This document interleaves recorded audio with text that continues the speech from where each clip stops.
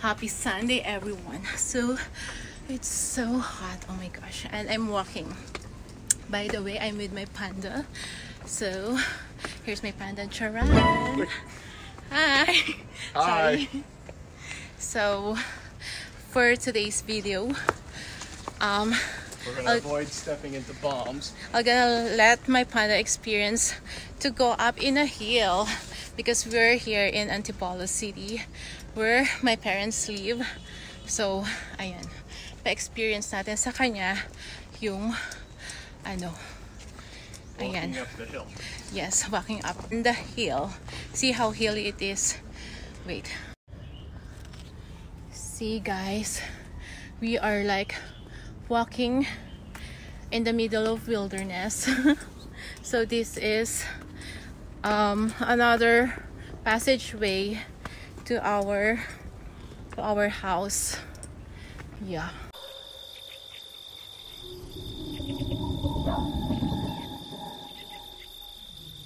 You're right. So when I was a kid, so taong bundok talaga ako guys, charot. So ayan, when I was a kid, I used to play in this, what do you call that, Han? Area? In this area of forest. And forest. bamboo. Yeah. That's why I'm bamboo, right? Yes. Because I grew up in the bamboo trees. In this section. Okay guys, so katatapos lang kasi nung church. Happy Sunday everyone, by the way. So ayan. At least diba ma-experience naman ni Panda yung ganitong... Your home church? No, I mean at least you should experience this kind of life here. You know, away from the civilization. We're still in a civilized area. Yeah, so look at the hilly part. Yeah, just be careful of the bombs. You know, the landmines, if you will. Yeah, there's so many bombs in here, like this one. So if you're not being watchful, you're gonna step on to something. Right, Han? Yep. Hello po. Ay, sorry.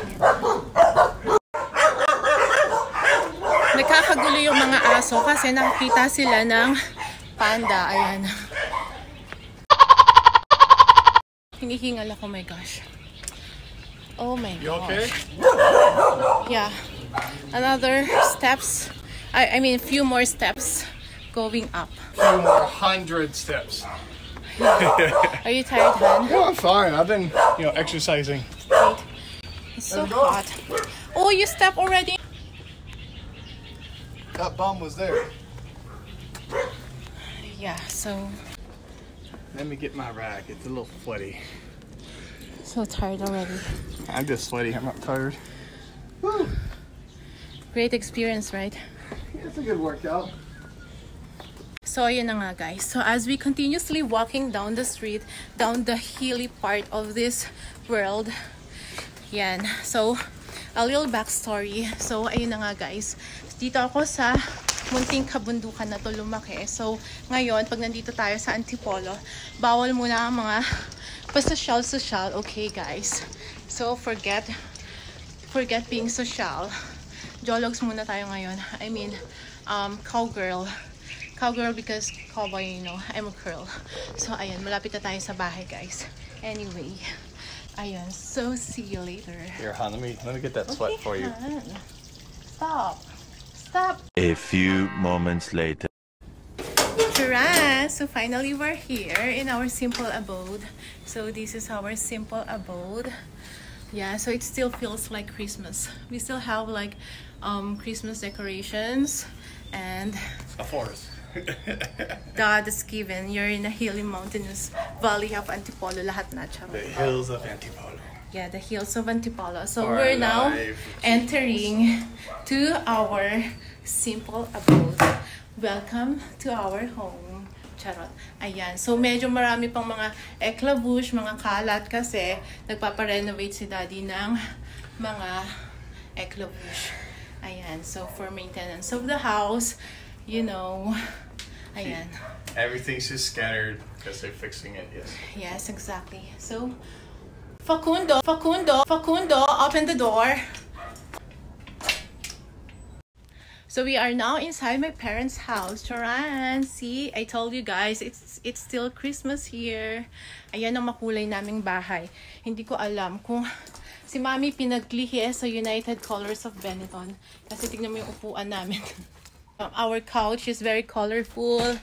The curtain. Yeah, you know. So, andito pa yung mga boxes namin. From Macau. Kaya ayan, nakatambak pa dito sa sala. Hindi pa namin nasa-sort out. So, sobrang dami ng gamit dito sa bahay. Sobrang sikip na. Dumagdag pa yung mga gamit ko. So, baka ipa-ukay-ukay ko yan, guys. So, abang-abang lang sa aking live selling. So, ayan. Hi, Han. Hi. Here, hold on. No, Swipe. You swipe. Ouch, enough. So, this is our simple abode. I don't know why. Seems like no one in here. There's no one. Hello? Anybody home? Yeah, so this is the stairs going to the basement. And the basement is our kitchen. See, makulay na makulay ang buhay. See, the color of the house is very colorful. Orange. Yeah, we're now going down the stairs. And I'll show you guys our kitchen area, dining area. So it's dark. Let's turn on the light. Yay! So we also have a Christmas tree here. Very Christmas, right? See, Christmas head. So this is a donut. I know that's enemy. So here, I'm gonna show you guys. This is our pantry. So ang mga tao dito bawal magutuman, kaya punong-puno ang aming grocery stock. So ayan, hinihingal na ako. This is the dirty kitchen and another dirty kitchen outside. Here. See, puro dirty kitchen. Walang clean kitchen. Charot. So, ayan. Clean naman siya. I mean, you know, wala lang kaming, what do you call that, Han? There's really no proper show kitchen. Yeah, so it's all dirty kitchen and then another dirty kitchen outside. Very good job. Very dirty. Yeah. Huh? Joke lang. Anyways, so that's all for today's video, guys. At least I let my husband experience the simple living in Antipolo, the simple life here in Antipolo. You know, kung saan ako lumaki, tumangkad, you know, charot. Ayun. So yung hilly part ng Antipolo na yon is yung other I mean, yung dinaanan namin kanina is yung another passageway to the main street. What do you call that? The road, the main road. To the main road. So, pero meron talagang other passageway sa kabila kung saan nakapark yung mga sasakyan. That's why I choose to just, do the walkathon today. Para, what do you call this? Form of exercise. Form of exercise at the same time, yun nga, para ma-experience naman ni Panda yung nilalakaran ko ng mga panahong bagets pa ako. Ayun. So, what did you learn to today's experience? Watch for a step because there's so many bombs and always carry a towel. Yeah, so, ayun. Ewan ko, maraming bomba sa daan. So, if you're not being so watchful with the way you're walking to, then you're gonna step into the bombs. The bombs. So yes, here you don't have to look up, you have to look down. Otherwise, boom, bomb. Yes, exactly. So that's all for today's video, guys. Remember, we spread what? Spread ladies' choice. So ayun na nga, guys. So that's all for today's video, guys. So don't forget to spread love, good vibes, and make the world happy. So today is Sunday. So magsimba kayo, guys. Remember to have time for the family and for the Lord. For the Lord first and then the family. Put God first in everything you do, you know. Yeah, so bye guys. Oh my gosh, guys, so many memories in this house during my childhood. You know, may papakita pala ako. I'm gonna show you guys something. See, Han? Where is it? See? I was married already before. That's me. No, you weren't. Before my panda. That was a modeling shot, not an actual wedding. Anyway, this is our, oh, see? I was even the muse for you, AAP. Best muse. Ayan, so...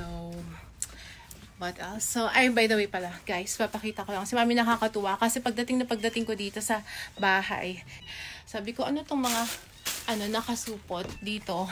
Yun pala, stuffed toys ko. Ayun, so funny kasi,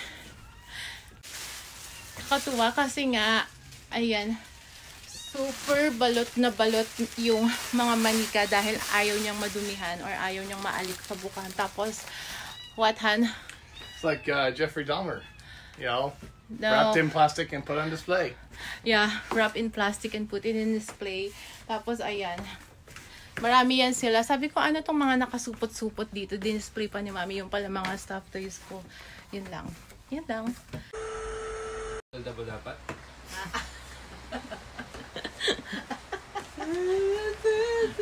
Regalo ito kay Mami mo, ano kung paano gawin yun? Lutuan yan. Lutuan yan. Ayun. Baliktad ba? Ayun yun. Tapos lalagyan mo ng kandila. Oo, tama ka. You have a fondue set. For fondue. Or melted chocolate. Why did you go Jeffrey Dahmer on your toys or your stuffed animals? Why are they wrapped in plastic? Wrapped in plastic? Yeah, why are they wrapped in plastic? That is a gift from me during when I was there in in Macau, and that's why I wrap it in plastic because to avoid the what do you call the couple? Okay.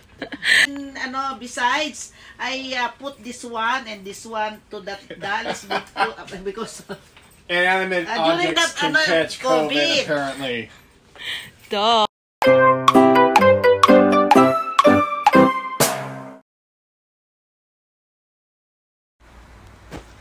So, ayun, dahil napagod ako mag-vlog, charot, mag-food trip naman tayo ngayon ng ice cream and donut. So, ayan, kaya wag na kayo magtaka kung bakit pareho kaming masyubis. Why we're so fat? Because we love to eat. Yeah, so we love to eat sweet foods. Right, Han? So. Well, no, we love good food. It just happens to be donuts, pizza, pasta, burgers, steaks, anything deep fried and covered in grease. Yeah, so bye.